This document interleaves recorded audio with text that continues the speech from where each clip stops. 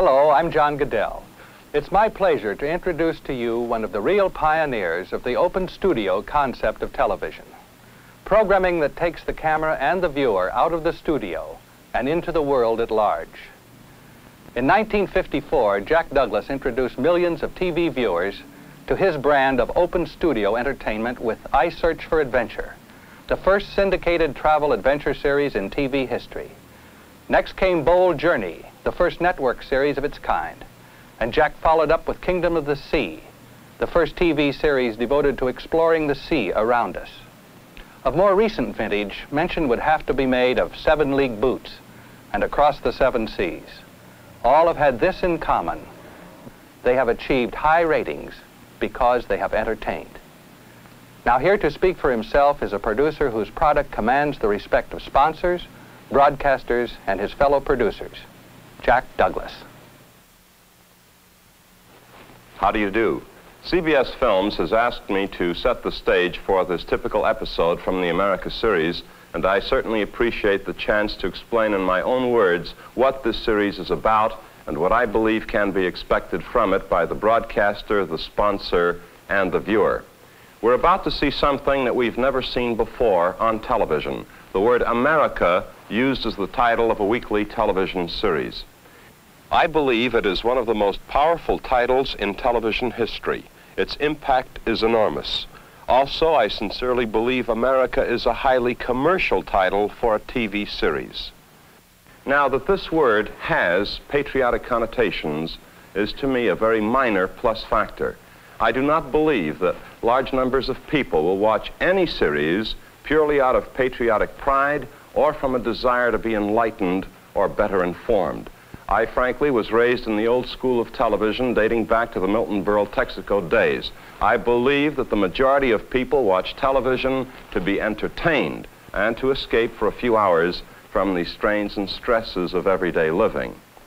Now, what is the America format? Well, first, allow me to tell you what it is not.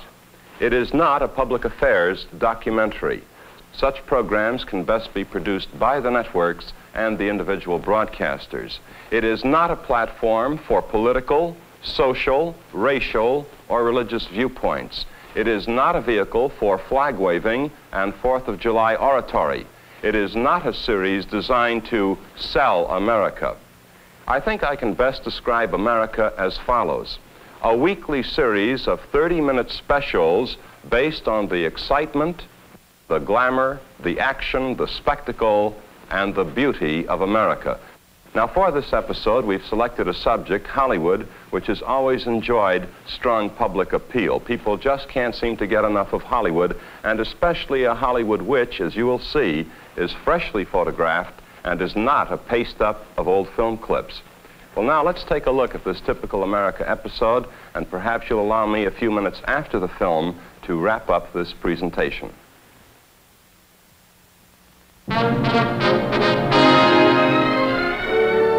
America. The people, the places, the names, the faces. This is America.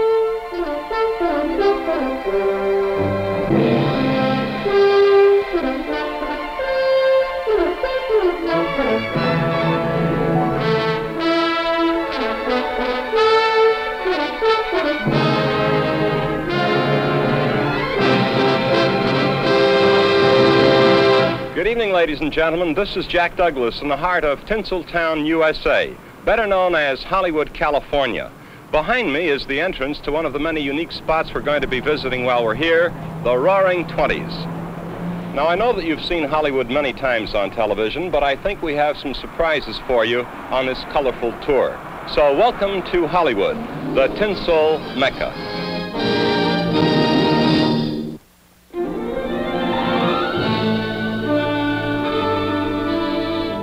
For just a minute or so, let's see Hollywood as few ever see it.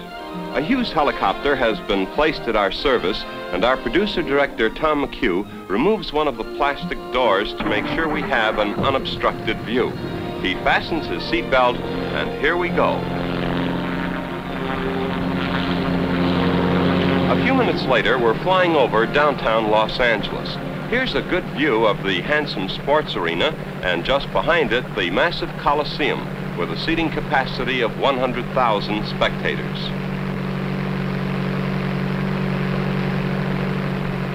Dodger Stadium has also been used by the Los Angeles Angels of the American League.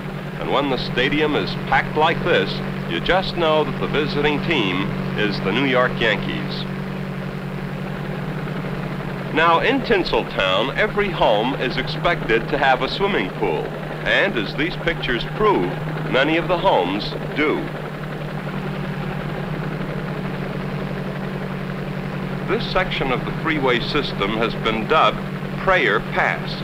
The natives claim you have to pray to get on, pray to get off, and pray you never see it again.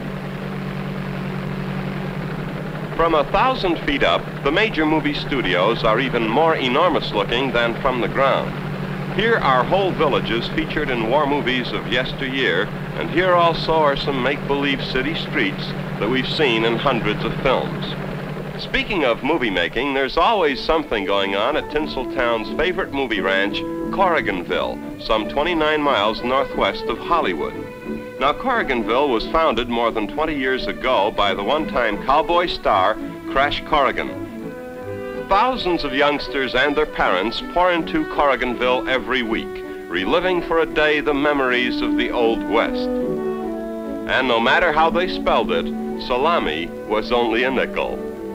But they didn't come here to learn spelling, they're here to see the stuntmen. Now, these are the bad guys, and at Corriganville, you can lay odds of 1,000 to 1 that the good guys will always win.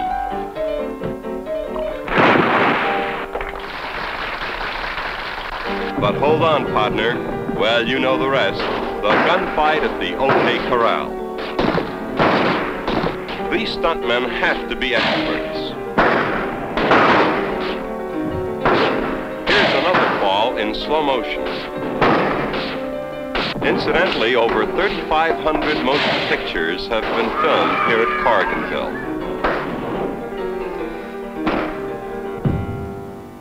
Yes, folks, he's a gunner, all right, but at Corriganville, even the baddies get a big hand. Back in our helicopter, we head due south of Hollywood, and we're hovering over what is probably the most famous entertainment attraction in the world, Disneyland. It's been featured on television many times, and I'm sure that these scenes are familiar to all of us. But let's bypass Mr. Disney's Magic Kingdom and land instead about a mile away at one of the most unusual and colorful museums to be found anywhere, the Movieland Wax Museum. It's a long, handsome building, but what immediately catches the eye is this glistening symbol of Hollywood's golden era. Inside are wax figures of Hollywood's greats in their famous roles. Gable and Lee in Gone with the Wind. Katharine Hepburn and Humphrey Bogart in the great action-adventure, African Queen. Now it's 4 minutes to noon, high noon, and a memorable portrayal by the greatest of the tall, silent types, Gary Cooper. Incidentally, the flesh tones of these wax figures is amazing. Charles Laughton as Henry VIII. Well, the bikini is enough. Brigitte Bardot. Bardot and the Frankenstein monster. What a box office attraction they would have made. Of course, it's Boris Karloff in one of the best-known makeup jobs in the history of the movies. Another master of the horror film, Bela Lugosi as Dracula.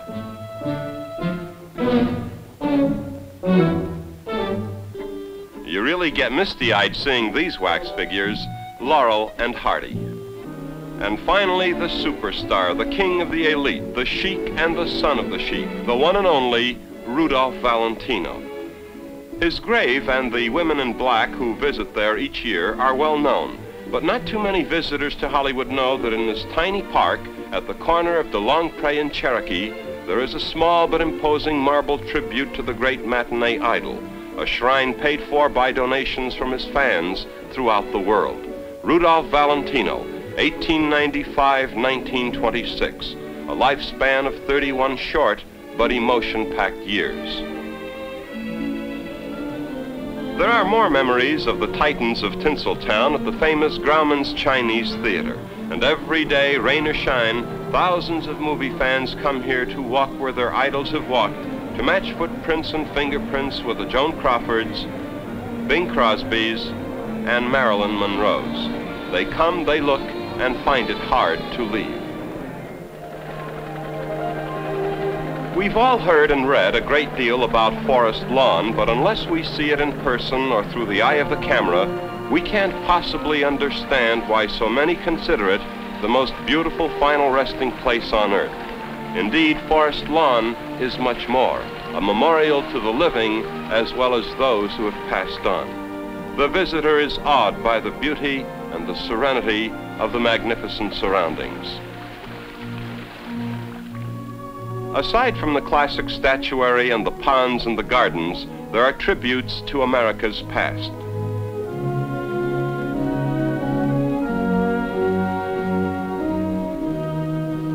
What at first glance appears to be a painted mural is actually an enormous mosaic depicting the signing of the Declaration of Independence.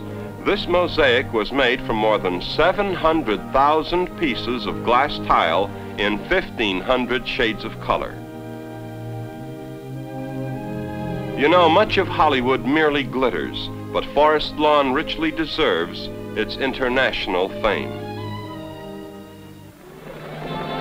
Skyborne again, there's much more to see and do in the Tinsel Mecca. In downtown Los Angeles, for example, you can ride the world's shortest railway, Angel's Flight, for only a few pennies.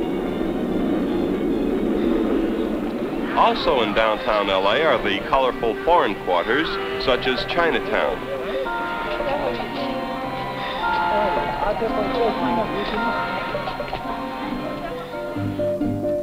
Olvera Street is Mexico in California.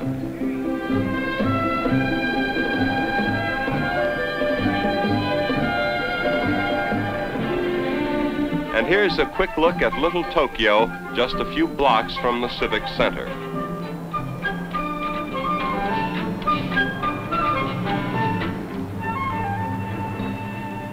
And always the Tinsel Mecca turns to the sea. On any weekend or holiday, the surfers dot the coastline, regardless of whether the temperature is 50 or 80 degrees. It's a free show, and so is Muscle Beach at the Santa Monica Pier. Now, by long-standing tradition, this stretch of sand is reserved for those who have muscles or want muscles, and it always helps to have an audience. Marineland of the Pacific, the world's largest oceanarium, is rated the finest water show of its kind anywhere. The setting is unnatural. It's perched high on a cliff overlooking the Pacific, roughly an hour by car from Hollywood. The helicopter cameras give us an idea of its size. 90 acres of amphitheaters, aquariums, and tanks. The building in the background, some 4 stories high, allows visitors to walk in from any of the ramp levels and peek through portholes at the fishbowl. And what a fishbowl! It contains 540,000 gallons of water and some 3,000 creatures of the deep representing 100 different species of sea life. A helmeted diver feeds the inhabitants 6 times daily to make sure that the little fellas also get their share. Otherwise, the giant turtles, the rays, and the large sea bass would simply take it all. The Sea Arena is the biggest of the show arenas, seating approximately 3,000 people, and it's here that the seals and porpoises perform. The stands are packed with visitors from all over the world, the whistle blows, and it's showtime. Well, the seals are always fun, but the graceful, leaping porpoises are the hit of the show.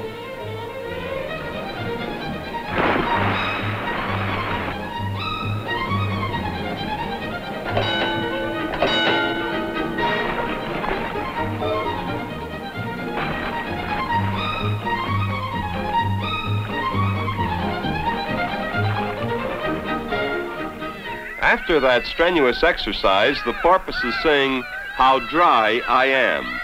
Next week, Pagliacci.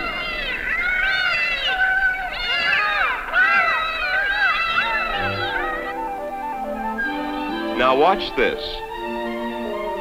You've just seen the first and only porpoise ever known to willingly leave the water for dry land. And oceanographers from all over the world have come here to see this remarkable reversal of a porpoise's natural instinct to remain in water. It's never happened before. The porpoises are fed in a tank of their own, and this also amounts to individual feeding. And here again, the porpoises reveal their playful, gentle nature. Now look closely, and you'll see the diver actually pet the porpoises as they glide by. When they take their final bows in unison, they remind us of a graceful ballet. Perhaps the most spectacular of all the attractions at Marineland of the Pacific is the whale show in the whale arena. These are the small Pacific pilot whales, and as of the moment, Marineland has 3. This is Bimbo, 20 feet long and weighing a tidy 4,000 pounds. And here's Bubbles, the female, showing off her Easter bonnet. Watch her leap.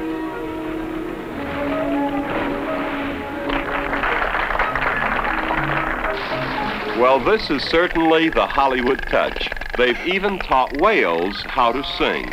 Red sails in the sunset? That's what it says in the program.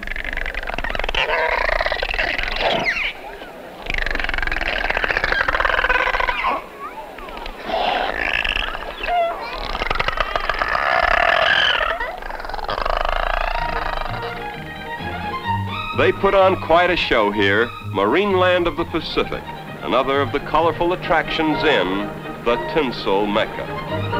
In part 2 of tonight's tour of Tinseltown, we're going to concentrate on Hollywood after dark. First, this intermission.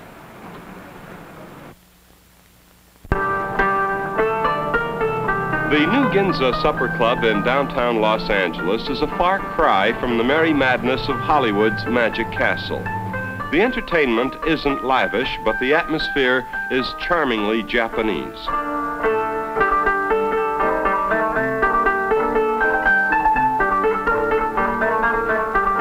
Waitresses in the traditional kimono serve the specialties of the house, broiled lobster tail and kushiyaki, a sort of Japanese shish kebab.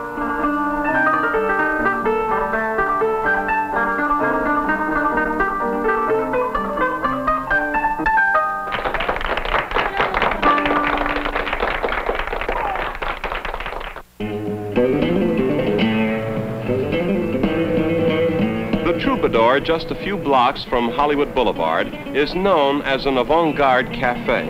But it's much more than a cafe. As of the moment, it's the favorite of Hollywood's young and young in heart. Sundays and Mondays are hoot nights, hootenanny that is, and the entertainment features half a dozen or more performers who specialize in folk music. This is Peter Evans, a brilliant flamenco guitarist.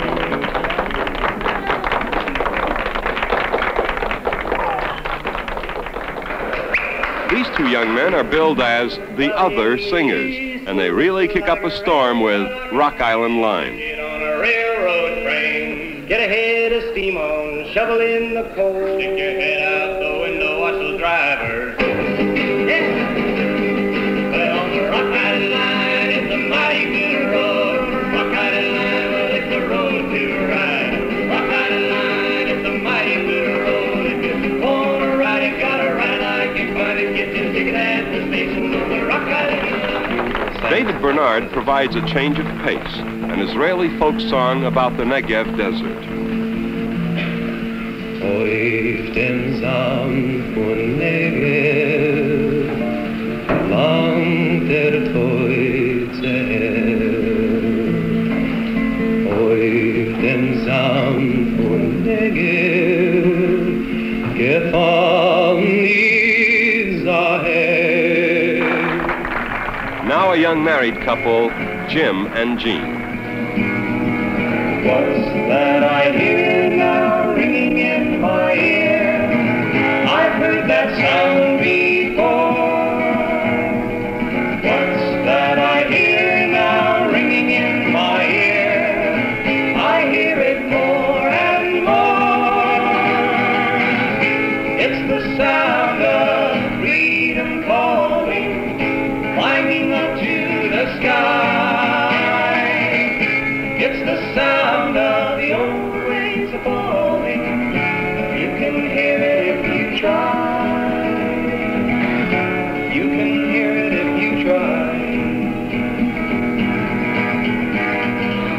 know, you look and listen to these young people and you get the feeling that this new generation may not let us down. They're not out stealing hubcaps or assaulting pedestrians.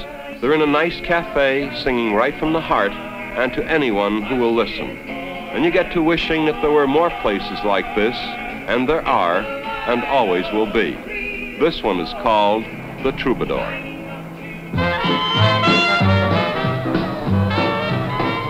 The Roaring Twenties is probably the most colorful and interesting night spot in the Tinsel Mecca.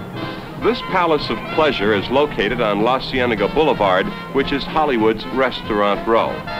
Once inside, this lovely creature gives us the folksy approach. Good evening, folks. Welcome to the Roaring Twenties.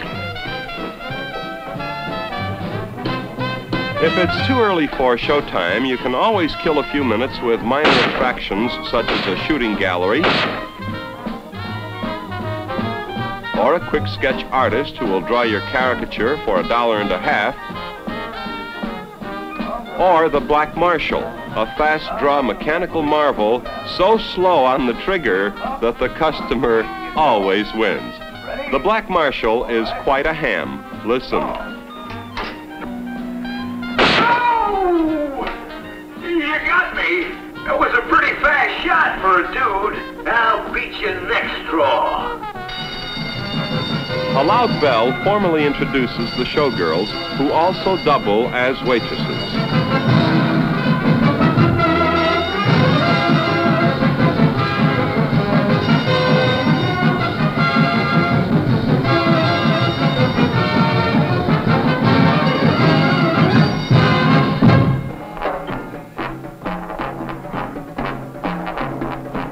The speakeasy is to the right of the main saloon, and inside, the Pud Brown Jazz Quartet is tailor-made for people who would rather listen than dance. And the featured drummer is one of the all-time greats, Ray Baduke, and his big noise from Winnetka.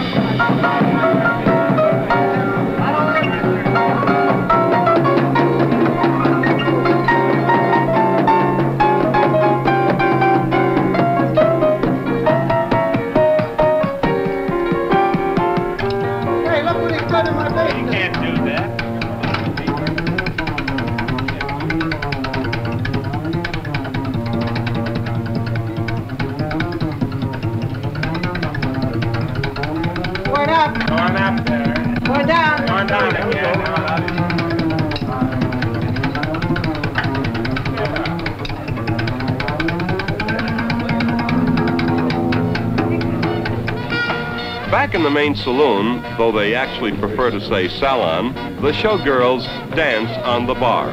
Well, it sure beats Pink Elephant.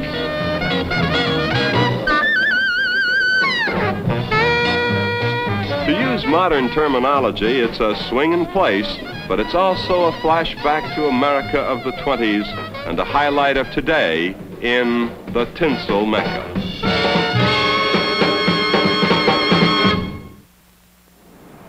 Well, this is where our tour started. This is where it ends. You know, ladies and gentlemen, there are many excellent programs on television that deal with the problems that face America. But we believe there's also room on television for a series that shows the happy side of America, the color, glamour, spectacle, beauty, entertainment of America. In other words, an exciting America. That's what our series is all about. As for the Tinsel Mecca, there's even more to see than what we could show in 30 minutes. I hope you'll have the chance to see Hollywood for yourself soon. Now, until next week, thank you so much and good night.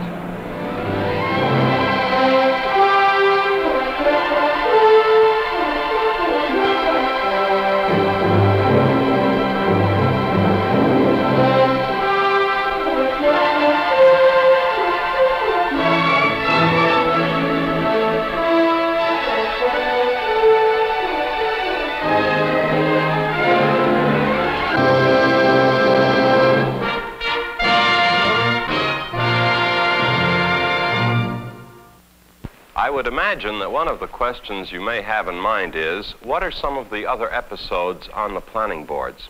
Well, subject to approval of the broadcaster and sponsor, here are preview scenes from 7 or 8 other episodes that we have charted, but to which we are not necessarily committed.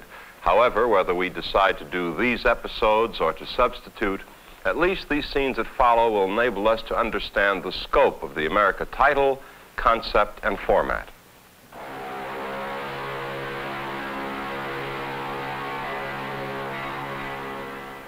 This is one of the most glamorous capes in all the world, Cape Cod. These are the men and the boats that fish for the cod.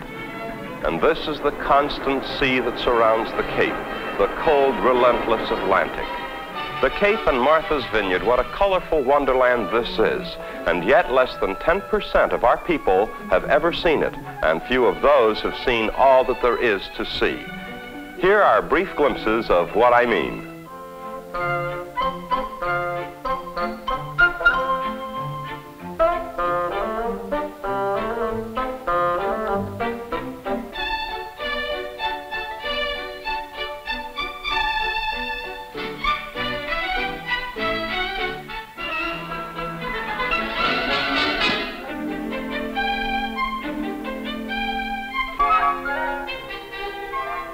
There isn't a producer worth his screen credit who couldn't make at least 13 episodes right here at Cape Cod.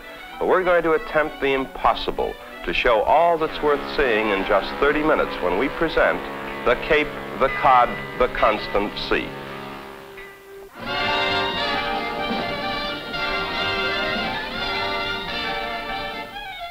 Believe it or not, something does happen in Puyallup, Washington.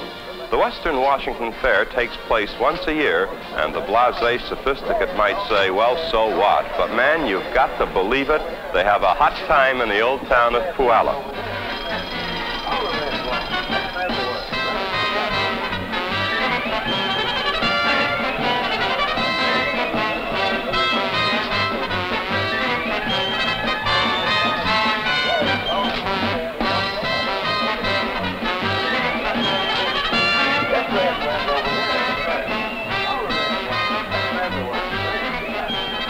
But the real charm of this episode goes beyond the obvious.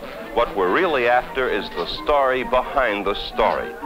For example, how does a town few people have ever heard of go about negotiating for the services of this world-famous act, the Flying Wallendas? More questions. Why the fair? How much money is made? Where does the money go? Is it worth 11 months of planning?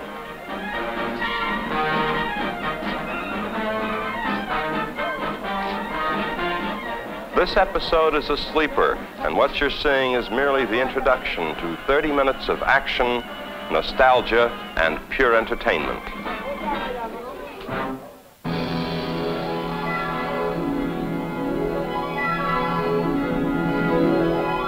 Not a few experts consider Arlene Dahl the most beautiful woman in the American entertainment industry. Miss Dahl will be our subject and our guest as we chronicle 7 days in the exciting life of one of America's most dazzling glamour queens. It takes a beauty to know beauty, and in this particular segment of her story, Arlene is one of the judges of the International Beauty Pageant. That's Lauren Green of Bonanza on stage with the winner.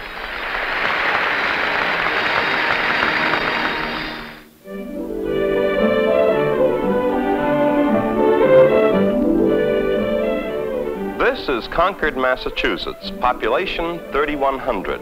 And you may ask, what is here that's worth 30 minutes of TV time? Well, let's follow the sign and literally go back to the very beginning. The Old North Bridge is still there, spanning the lazy, lovely Concord River. And just across the bridge is one of the most sacred plots of ground in American history, a spot commemorated by the famous statue of the Minuteman. Ralph Waldo Emerson summed up when he wrote, "By the rude bridge that arched the flood, their flags to April's breeze unfurled, here once the embattled farmer stood and fired the shot heard round the world." Just a few feet away from the statue of the Minuteman, we see the final resting place of 3 redcoats killed in that unforgettable skirmish. And James Russell Lowell wrote their epitaph, "They came 3,000 miles and died to keep the past upon its throne." The great Emerson, the sage of Concord, lived here in the 1800s, and so did Louisa May Alcott, the brilliant Louisa who gave the world Little Women. Concord beckoned still another giant, Nathaniel Hawthorne, and here Nathaniel brought his newlywed wife, and here he wrote such masterpieces as Mosses from an Old Manse. Walden Pond, immortalized by Henry David Thoreau, is also in Concord, and on this pathway which leads to the pond is a chained-off square marking the spot where Thoreau built a cabin and shut himself off from the outside world. It's become a custom for visitors to place a stone on this spot in tribute to the rebel of the Concord literary circle, the genius whose essay on civil disobedience is said to have profoundly affected in later years India's Mahatma Gandhi. Well, they're all gone now, but when the fading sun gives up its last rays of light, you still feel the presence of these immortals everywhere. In Sleepy Hollow Cemetery, in the homes where once they roared with delight and screamed with indignation, in the local museum where many of their personal belongings have been preserved, such as Thoreau's web-woven cot and other implements made with his own hands. We'll see all this and much more in the tiny town of Concord, where the past is very much a part of the present.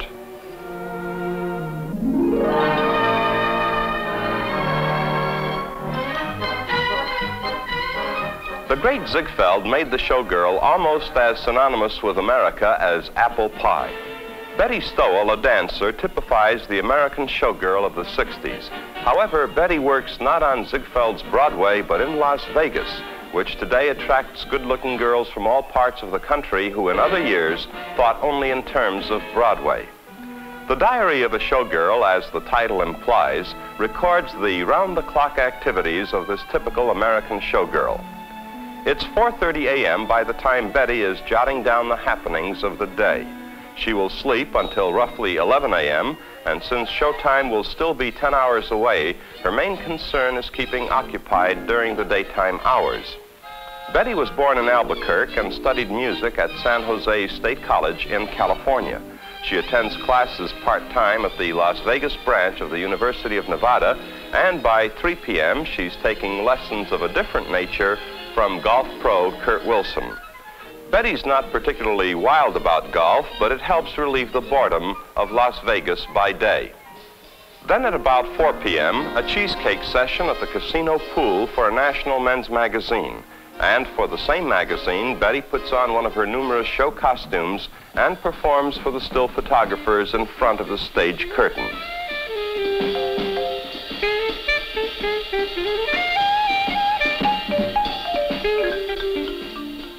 At 8 p.m. it's makeup time, and women being women, showgirls being showgirls, it's almost a full hour before she's in costume for her first number, barely in time for the curtain.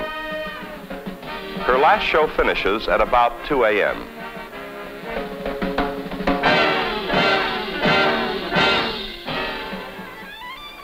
Shortly thereafter, she's on her own time and a busman's holiday as she and her date have late supper and champagne at another hotel casino, and a 50-cent fling at the Wheel of Fortune.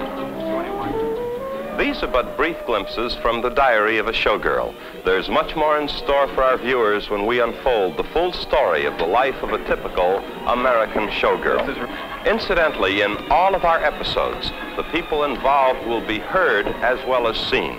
These will not be silent pictures with narration only.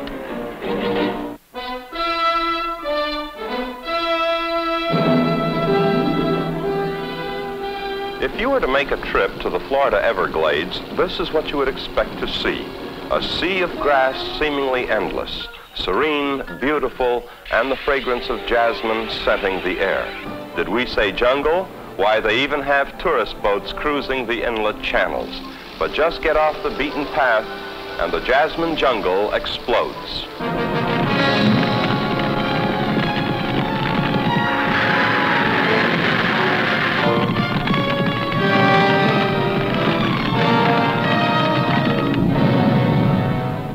These are the creatures of the jasmine jungle, not in Africa or the jungles of South America, but here in the USA. And their law of survival is as old as life itself. Kill or be killed.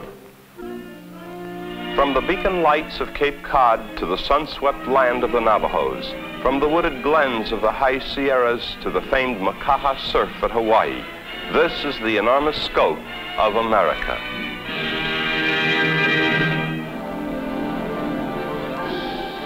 To what extent will we make use of stars and celebrities in the America series?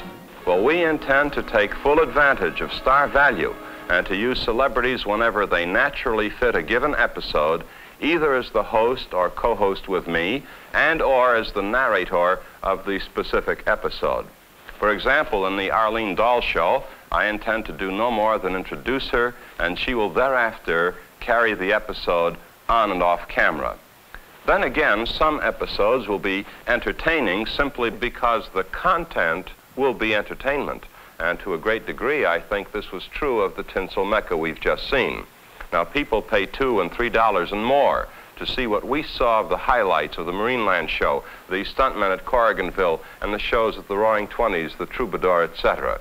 Now, with episodes such as this, all that the host has to do, myself or someone else, is to get out of the way and let the entertainment take over. My allotted time for this presentation has just about run out, but I would like to add one final personal thought. Because I have lived with this powerful America title and format for many, many months, I have had ample time, I think, to at least try to evaluate and understand the tremendous possibilities that lie ahead. This America series can be whatever you and we want it to be. I call it a blue sky series. The sky is the limit, and it's for us jointly to decide how high we want to reach. I'd like to thank you for this chance to express my views about the America series, and I sincerely hope that in the main, you also share most of these views. Thank you very much.